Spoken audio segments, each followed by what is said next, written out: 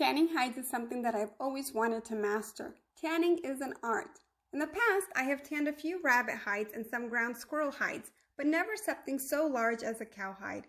If you plan to tan hides, then I do not recommend that you start with the cowhide. It is labor intense. When a cowhide is wet, it becomes extremely heavy and is hard to work with. I probably spent at least 20 hours to complete this cowhide, and it took days upon days to actually finish it. I started to even dream about the cowhide at night. I had nightmares that I started flushing the hair side of the hide and had ruined it. There are many different ways to tan a cowhide. My advice is to look at the different ways and then find one that you want to do and stick with it. Since we live in the country, many of our neighbors raise cows for meat. We were gifted with this cowhide. The first step is to flush the cowhide. Every hide will have some extra fat or flesh on it. You'll want to flush as much as possible here. After you flush the cowhide, you want to salt the hide.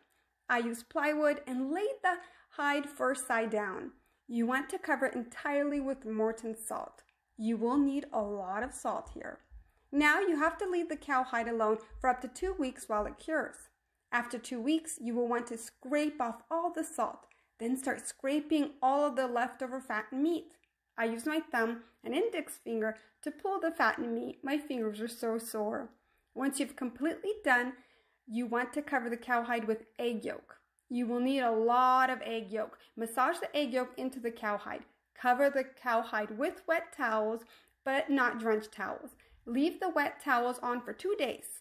After 2 days, wash the cowhide. Any shampoo will do. You will want to use the whole entire bottle. Hang the cowhide on the fence or clothesline to allow it to drain. My husband created a wooden stretcher for me. I pulled the cowhide gently and made some holes in the hide so that I could put yarn through it. Apply some oil to the skin side of the hide. When it is still drying, I use wooden stick, sandpaper, wire brush, and my hands to stretch the cowhide.